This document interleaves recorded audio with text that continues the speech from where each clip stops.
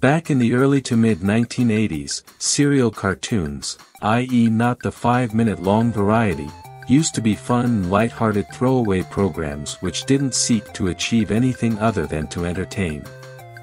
He-Man was one such cartoon, and I recall watching it and enjoying it. And then, one dark day, things changed. Suddenly, at the end of the cartoon, He-Man came on to deliver a message, telling us what the moral of what we had just witnessed was.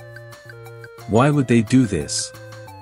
Why tarnish light entertainment with this cheesy, do the right thing, kids epilogue? Shouldn't our parents and schooling teach us this stuff? Suffice to say, the world changed. Anybody under the age of about 20 will have grown up with children's programming no longer being just about fun, and probably never have experienced a moral-free episode. No, now everything had to teach a lesson, too. Tying in with the theme above, Masters of the Universe He-Man, Defender of Grayskull comes with a moral, too: if you buy this game, you have more money than sense, and deserve all the ridicule you get. And that moral takes into account the target audience's age and the game's budget price, too. What we have here is a third-person action-adventure title that sees you as the titular hero. That naughty Skeletor, He-Man's nemesis, is up to no good once again. He wants to get his hands on an orb that will allow him to rule all of Eternia in his own, wicked way.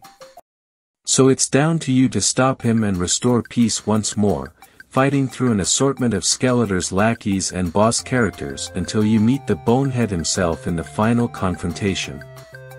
In addition to the combat, there are some rudimentary puzzles and some Indiana Jones-esque traps to evade, and He-Man fans may well be excited when they read that you can wield different weapons, perform numerous standard and special attacks, and even ride on trusty old Battle Cat in some stages.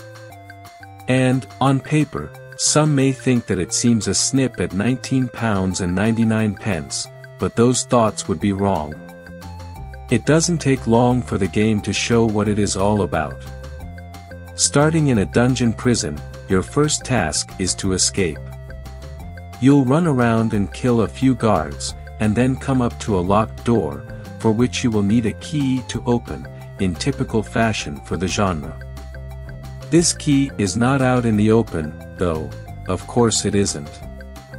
Somebody thought that for a laugh they would hide it in a jar, which you need to smash. Okay.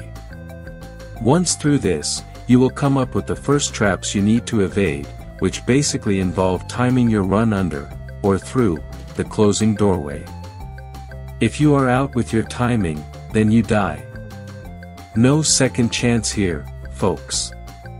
Of course, not all areas require a key to progress, but you wouldn't know it, and this is one of the gripes with the title: the conditions for making progress are just not clear. Sometimes you will need to kill all the enemies in an area, which can be spread over a fair distance, or destroy a generator of some sort, or find a key hidden in a vase stuck in a dark corner. And with no map function, sometimes you can be wandering around aimlessly in the larger environments, without much of idea what to do. For a target audience of 7+, it just isn't good enough. And level design aside, things are not helped by the dreadful camera and sluggish controls, which make the obligatory platform sections harder than they need to be, and yes, a badly judged jump will again result in instant death, and combat feel clunky. If only the game was as exciting as it looks. The meat of the game is the combat, though, unfortunately things do not improve here. It's pretty much standard fare. Various attacks can be pulled off by moving the analog stick in different directions with the attack button pressed, and He-Man possesses some special attacks, too, which are performed replete with a slow-mo pan and scan camera. The enemies lack variety, though, and the AI is non-existent. You needn't bother with special moves either, or changing weapons. In fact, it is all too easy to button mash through with the initial starting sword. Maybe this is all the kiddies would want, but it is incredibly dull. The game does try to spruce things up with some battle cat levels, which allow you to ride around, instead of run, and use some target-seeking missiles, but these feel tacked on to try and create the illusion of doing something different, when in reality you are doing the same, but with more restrictive combat options. So what we have here then is another game hoping the license will pull it through. It's short, which, in view of the quality is probably a good thing, lacks any incentive to progress through the narrative, there's too much aimless wandering around, too many annoying traps, and the combat isn't satisfying on any level, nor is there a lot of it.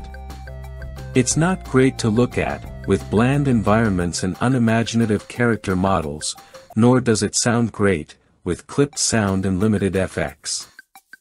And the biggest problem is that it's just dull in the extreme, and lacks any fresh ideas.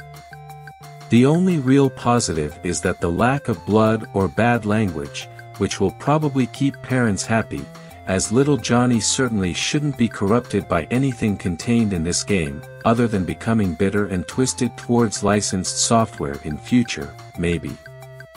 In the end, this is a title aimed squarely at young children and/or He-Man fans.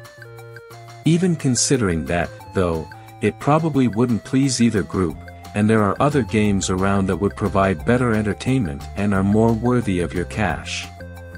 To try and put a He-Man moral spin on it, I'll close by saying this: you should not judge games by their appearance alone, it's what's on the inside that counts.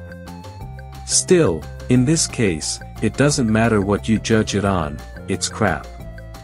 Avoid.